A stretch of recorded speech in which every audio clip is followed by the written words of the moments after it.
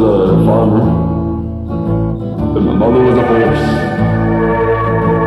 We put them together, and helper's brave. Don't need none of them books, nor the SAT. But helping them horses comes naturally. We are horse helpers of a high country, experts in equestrian, husbandry.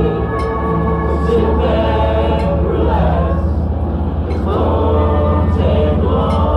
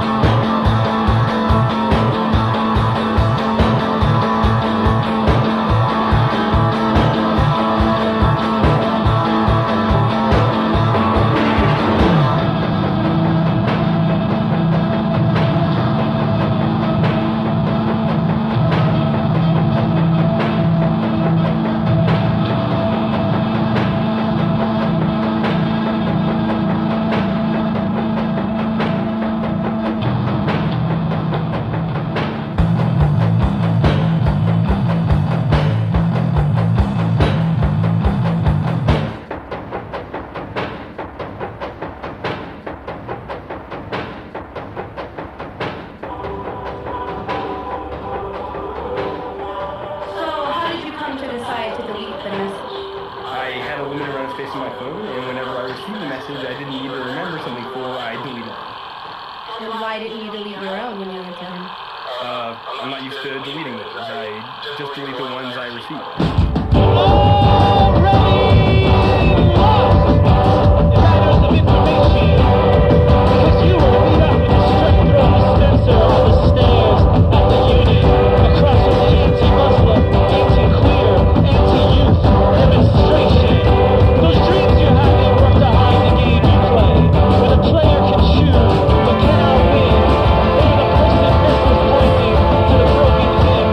You are a busted man and you're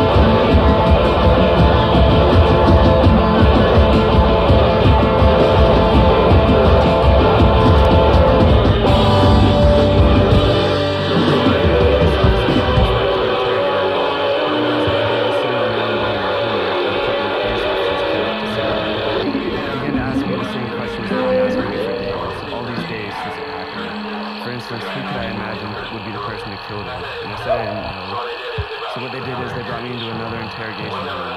Once I was in there, they asked me to repeat everything that I had said before. For instance, what I did that night. When they asked to see my phone, which I gave to them, they were looking through my phone, which is when they found the message. While I was there, an interpreter who explained to me an experience of hers.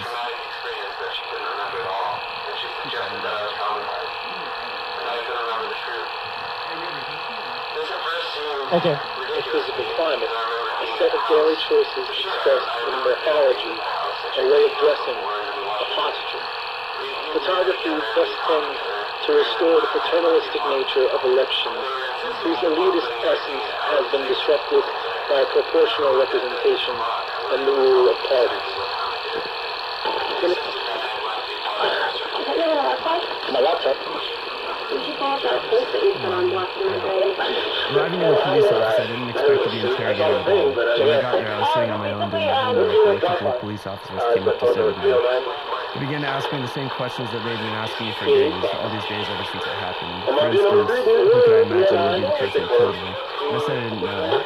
So what they did is they brought me into another interrogation room. Once I was in there, they asked me to repeat everything that I said before. For instance, what I did that night. They asked me to see my phone, which I gave to them. And they were looking through my phone, which is when they found the message. While I was there was an interpreter who came in and explained to me an experience of hers, where she had gone through a traumatic experience that she couldn't remember at all, and she suggested that I was traumatized, and that I couldn't remember the truth. This at first seemed ridiculous to me, because I remembered being at the house. For sure, I remembered doing things at the house. I checked my emails before, and then we watched a movie. We had eaten dinner together, and we had talked together, and during that time, I hadn't left the apartment. But they were insisting upon putting everything into hourly segments, and since I never looked at the clock, I wasn't able to tell them exactly what time I did everything. They insisted that I had left the apartment for a certain period of time to meet somebody, for which I didn't remember, but the interpreter said I had probably forgotten. Listen, when you found yourself, have you finished? No. I haven't explained what I needed to say.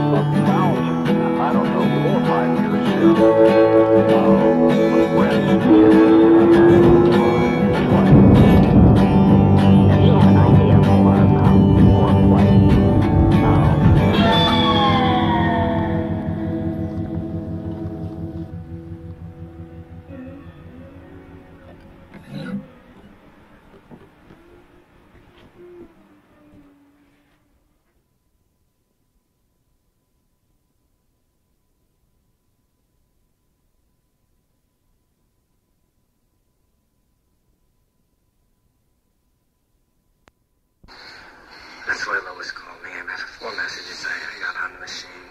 Spare the horses, too. Jesus. Oh, look, Tona, I just made some coffee and eggs. Don't give me that look. It was a fucking horse. What are you, a vegetarian? You eat beef and sausage by the fucking carload.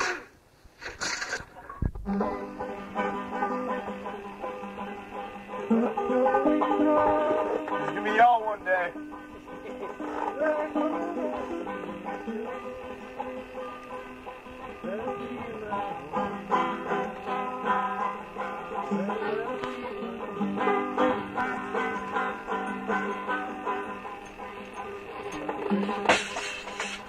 Man.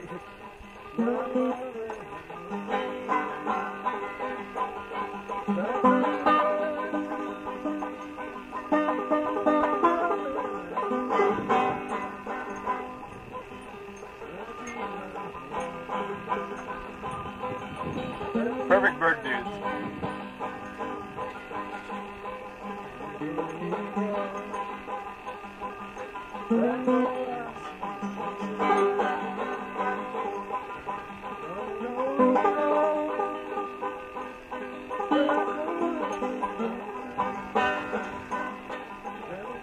How about you?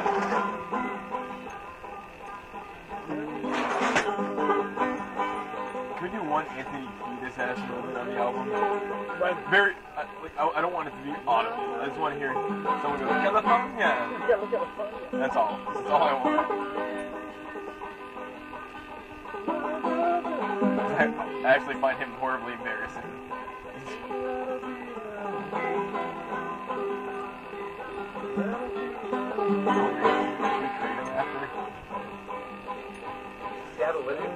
I don't. I need next time. I promise. You can go either way. That's not just kind of like. It's not the most social thing. Unless you have the tincture, and then everybody's like, "Dude, you're so great."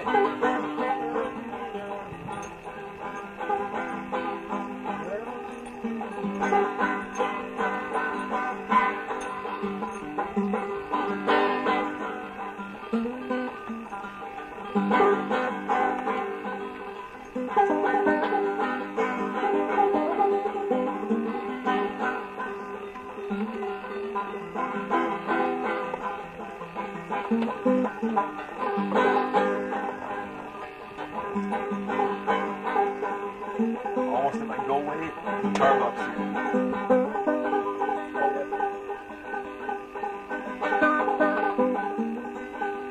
Oh man, nothing like I did that.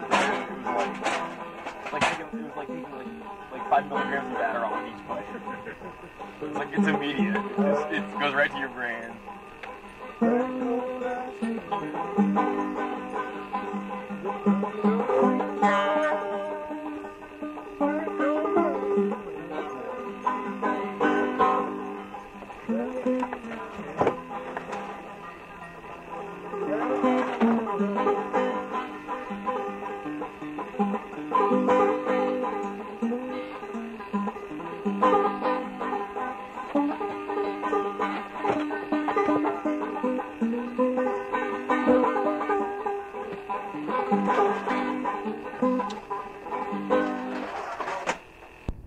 Not County, Kentucky. It's called Upton.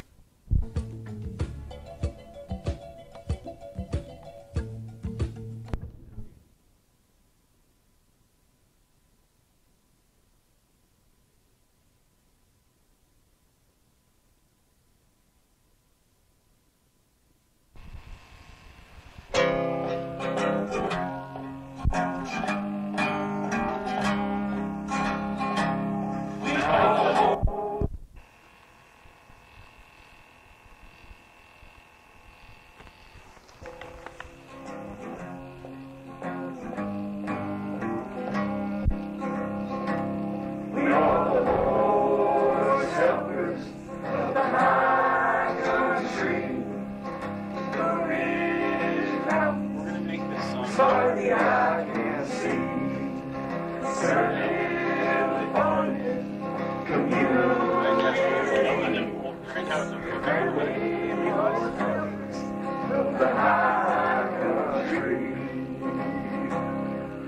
Well, my father was a farmer, and my mother was a horse. We put them together, and helpers birth. Don't need none of them books, nor the SAT. Cause helping them horses comes naturally. We are the Lord. Country practice, but now the first of 2 new programs with Chef Marco. Midwest freedom, husbandry. Having a Sunday off. It's not really long enough, because every Saturday we always go to Chinatown, and some of the boys dinner, so we leave here about 2 o'clock, get home about 3 or 4 o'clock. Like yesterday, you stay in bed all day. Might watch a bit of TV in the evening. And then before you know it, it's back to work again.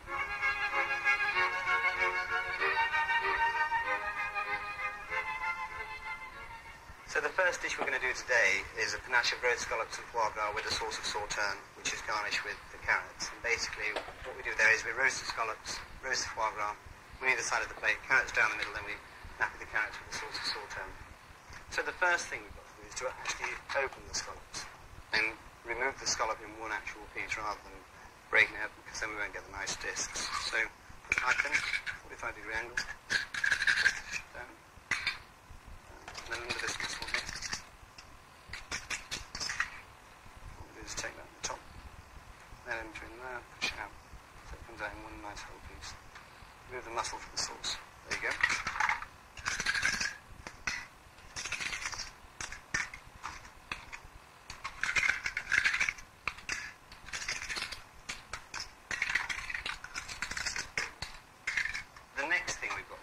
Wash the scallops incredibly quickly, because if we just left them in the water, they're like sponges, they just absorb.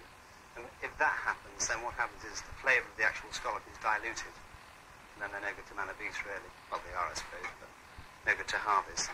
So what we do is we take a few at a time very gently. You can see, Philip, just wash them. So they've been in the water about 5 seconds. And as you can see, they're totally clean, removed the sand. We take some out. Very quickly. They've all been dried. They're all been lined up nicely, so they retain their shape. And when we want one, Kill the whole horse.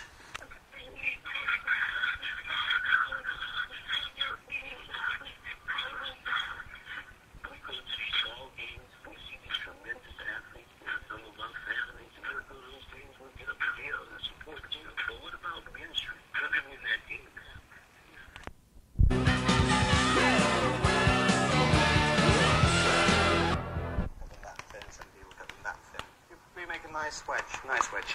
Oh, nice is coming. So the first thing we're going to do, because it's going to take the longest to cook, is the foie gras. So get the foie gras, using it nicely. That on the stove. Season that side. And let that brown.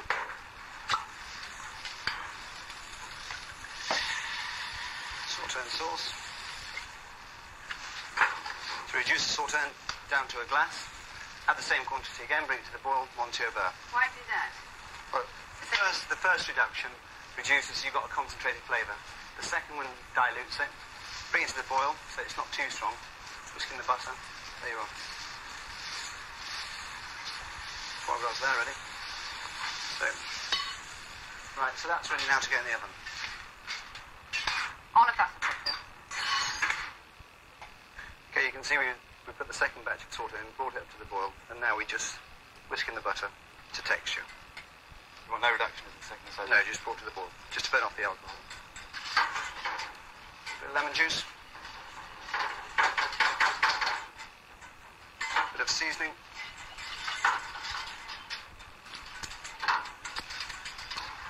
Yeah. There's two of them to condemn bingo sauces. Olive oil. And scallops.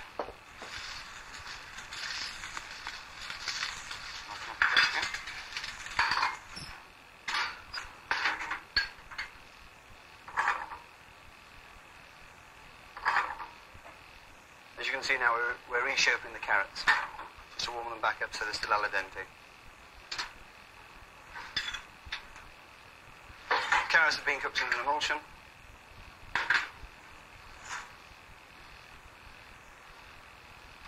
What we do is scallops. There you're going the wrong way. How did you arrive at the layout, Master? The trellis from the edge of the plates, that's where we got the idea from. The plates did the work for us. It's a lattice, so we copied the lattice with the carrots. Came down, found out it worked. Hard to get it right in service, but it took a bit of time. Then we take the foie gras. The hot foie gras goes down one side. Back of the carrots. Straight over the carrots.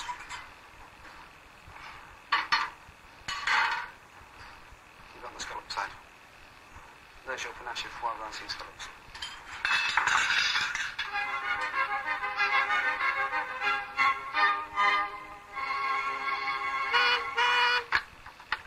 Harvey's, good morning. When would you like to come, madam? I can't do you, I'm told. I've got to do you. I'll tell you what I can do for you. I can do you at 9:30.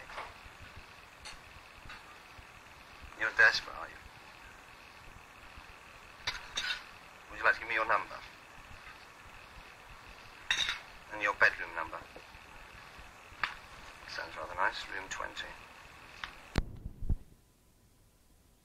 Future is mystery.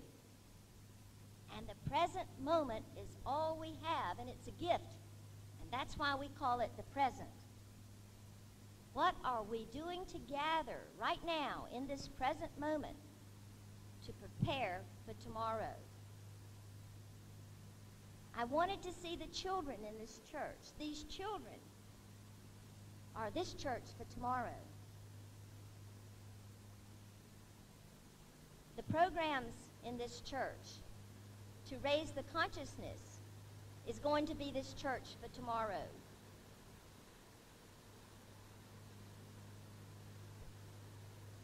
Don't let the kid drive the bus. The higher power is the driver. All you have to do is get on the bus and trust.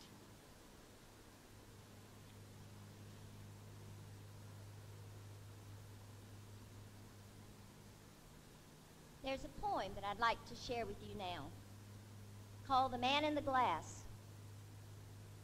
When you get what you want in your struggle for yourself and the world makes you king for a day, just go to a mirror and look at yourself and see what that person has to say. For it isn't your mother or father or wife whose judgment upon you must pass. The person whose verdict counts most in your life is the one staring back from the glass. Now, some people can call you a straight shooting chum and think you're a wonderful guy. But the man in the glass says you're only a bum if you won't look him straight in the eye. He's the one to please, never mind all the rest, for he's with you clear up to the end. And you've passed your most dangerous and difficult test if the man in the glass can at least be your friend. You can fool the whole world down the pathway of years and get lots of pats on the back as you pass. But your final reward will be heartaches and tears if you cheat that man in the glass. And you're cheating yourself if you don't own and accept your own personal God-given power. And you're cheating yourself if you focus on anything else other than God as the source. You are meant to be a wonderful, loving expression of life. And life is waiting for you to open up to it, to feel worthy of all of the good that it offers you. The wisdom and the intelligence of the universe is yours to have and to use. Life is here to support you, but you've got to trust that power within you to be there for you. As you learn to love ourselves and trust our higher power, We then become co-creators with this infinite spirit. Our love for ourselves moves us from being victims to being victors. And the only difference between a victim and a victor is the I am. And the I am is your spiritual identity. That's who you are. That I am is the God part of you. So who are you? And what?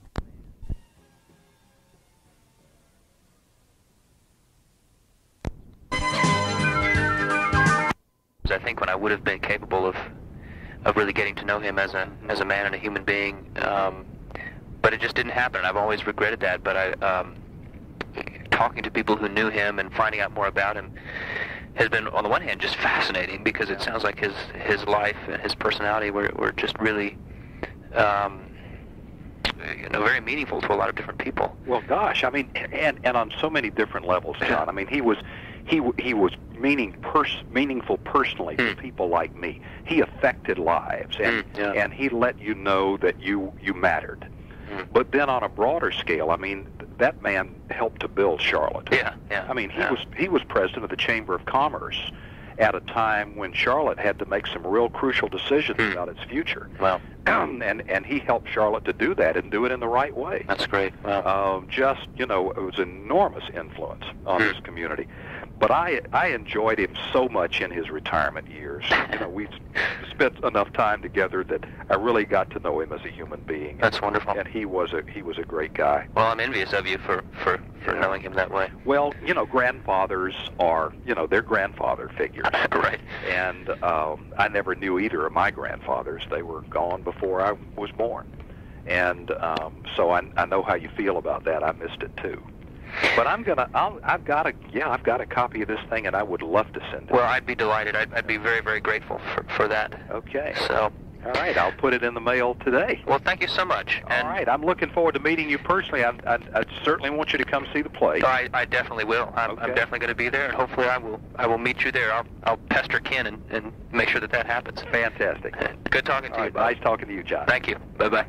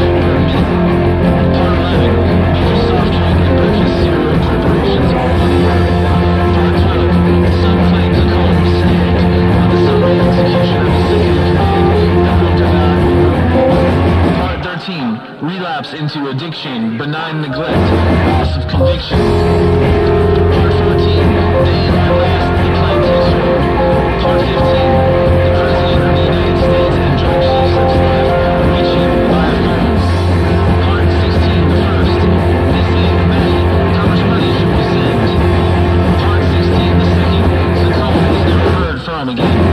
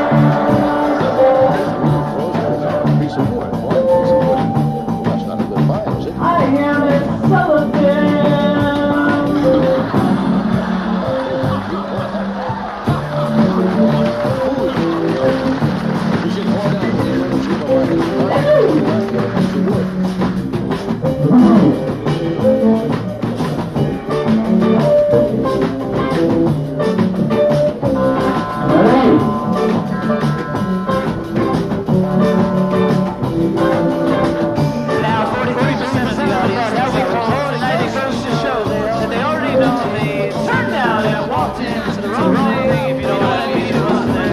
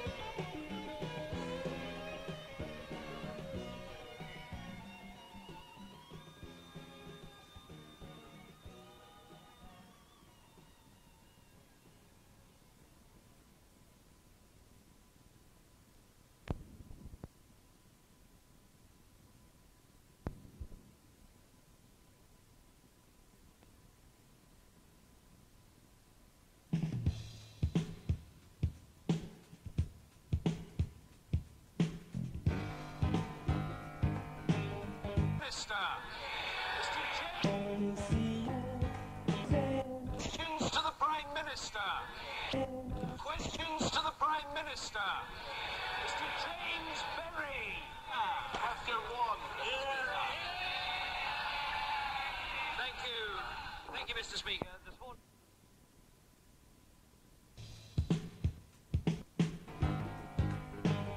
meetings with ministerial colleagues and others, and in addition to my duties in this House, I shall have further such meetings later today.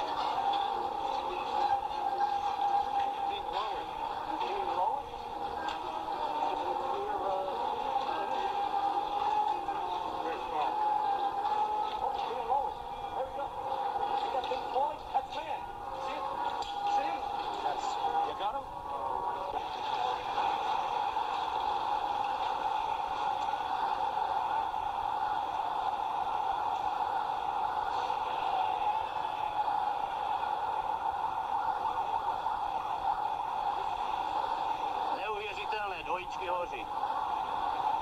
Já to mám na kameře.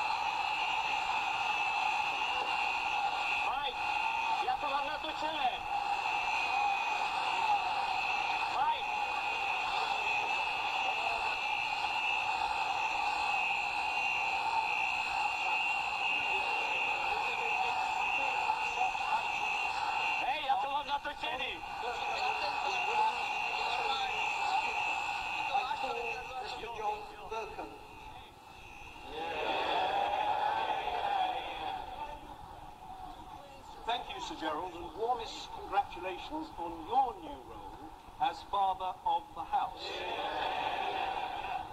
Next month will mark 45 years of your service in this place and to your constituents. Some of us will barely record half of that tenure. It has been an honour to serve as Speaker for almost 6 years, and I would be honoured to do so for a little longer, if colleagues kindly agree. I shall strive to ensure that this House remains at the heart of our democratic system. All of its members, newcomers and veterans alike, should be part of the cast, not merely an audience. Finally, if there are 5 words that I would like carved on my political tombstone,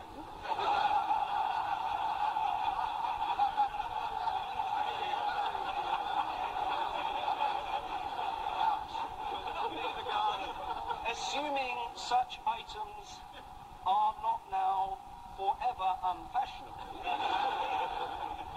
they are, he was the backbenchers champion. On this basis, I submit myself to the House. I call Mr. Jacob Rees-Mogg for motion. Thank you, Sir Gerald. May I add my congratulations to you becoming Father of the House in succession to the much regarded and loved Sir Peter Tapsell. It is indeed a tribute to your long service to this nation that you now take the chair of our proceedings.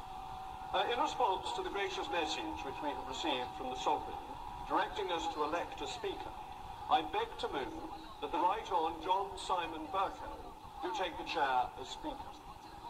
It has been the habit of this House to continue with a Speaker who wishes to continue to serve, and this is for very important constitutional reasons. The Speaker is the champion of the House of Commons against all comers. The champion of the Commons against the Lords, sometimes against the judges, but perhaps most particularly against the executive.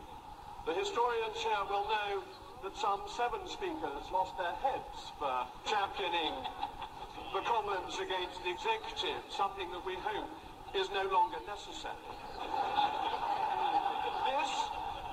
This connection between the Speaker and the Commons protects us and the rights of this House, and that if we were to be light in changing our Speaker, we would find then that the Speaker spent the whole time with regard to what the front bench on one side or the other were thinking as to how he should rule, lest he should not continue in office after a general election.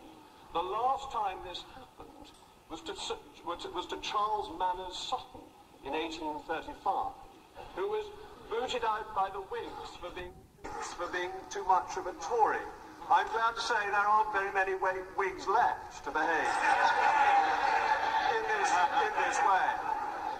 But I want to move on from the general constitutional principle to the Honourable Gentleman, the Right Honourable Gentleman, the member for Buckingham, and why I think he is so well suited to continue as Speaker. A Speaker has to have a good knowledge of Erskine May. And some new show-off backbenchers think they know a bit about Erskine May. And I can tell you from the last Parliament I occasionally thought this and went to the Speaker with some clever procedural strategy. He, with the wise advice of the clerks, always knows it better. And that is essential to keeping order in this place. But a good Speaker must also be prompt with business. Who has not heard him say, short questions and short answers, the mantra of question time? And short speeches. I quite like long speeches. And that has got our business through both at questions and on statements. But the Speaker has also ensured that what the Commons wants to debate in debates, the rise of urgent questions, has been hugely important in holding the government to account, as is the selection of amendments at report stage. So what is debated is what the Commons wants. The Speaker also has the most phenomenal knowledge of members, and the new members will soon find that Mr. Speaker not only knows their names, but he probably knows their date of birth, their weight when they were born, and he will reveal all this when they get up to speak for the entertainment of the rest of the House. Now, Mr. Speaker, my right honourable friend, the member for Buckingham, as he now is, has a reputation for being a moderniser. This is a word I use with some caution. But in spite of my own prejudices, it is important that this House looks beyond its own confines to the country at large, and what he has done in terms of education has been very important, to bring schools into this place and to make that more available. Though there is some hope, which I hope I'm not indiscreet in telling you, that his son Oliver, when the portrait of Mr. Speaker was unveiled, took one look at it and said, "Daddy, why aren't you wearing a wig?" Mr. Speaker gave an answer that, had it come from a minister, would not, I think, have been deemed satisfactory. So young Oliver said, "I think, Daddy, you should wear a wig." I must confess I am with Mr. Speaker's son on this, but I think my chances of success are limited. But the key virtue of the Right Honourable Gentleman is that he is impartial in this House, but he is a partisan for the House of Commons. So in here we are all equal and judged by him equally and fairly, but outside he defends our rights, our traditions and our liberties, and that is how it should be. The question is that Mr. John Bercow do take the chair of this House as Speaker. As many as are of that opinion say aye. Aye. Of the contrary, no. I think the ayes have it, the ayes have it.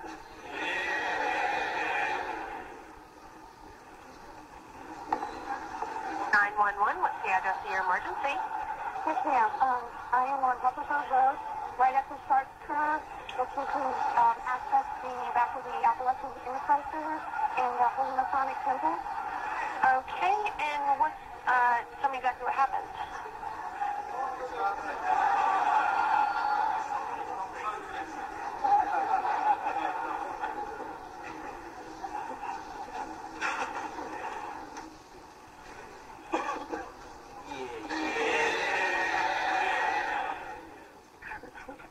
May I begin by thanking the Father of the House for the supremely efficient manner in which he has already conducted our opening proceedings, and express the hope, especially to new honourable members, that they will enjoy the company and benefit from the wisdom of Sir Gerald in the course of their first Parliament.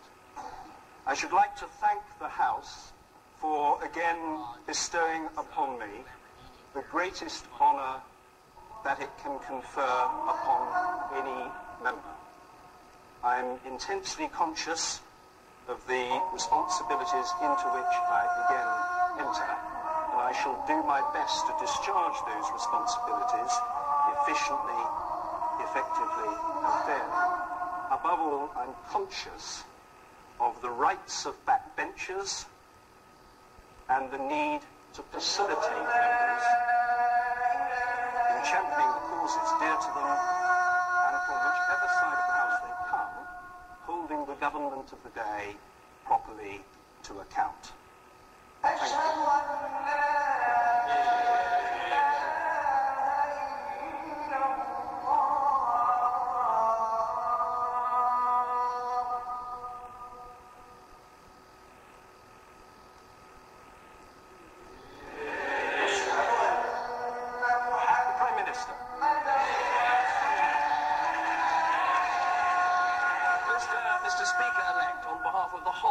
Let me congratulate you on your re-election. It is, of course, your second re-election this month. I noticed during the first there was some confusion in the media as to whether my party had won 330 or 331 seats in the general election. It seems the media were unsure as to whether or not you were a Conservative. I'm sure you find this as baffling as I do. But, Mr. Speaker, it is a tribute to the inclusive way in which you've upheld this office. Always, as you've just said, putting backbenchers first. And I'm sure you'll do that in this Parliament, just as you did in the last.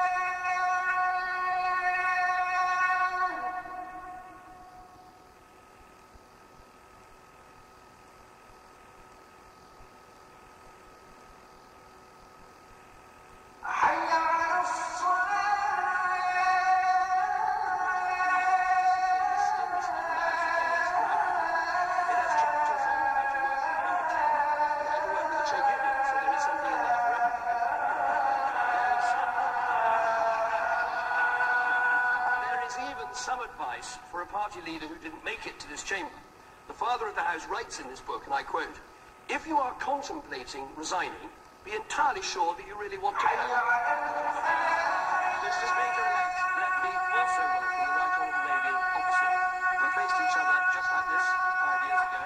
I think it's fair to say that since then I've lost a coalition partner, but I've gained a number of new friends.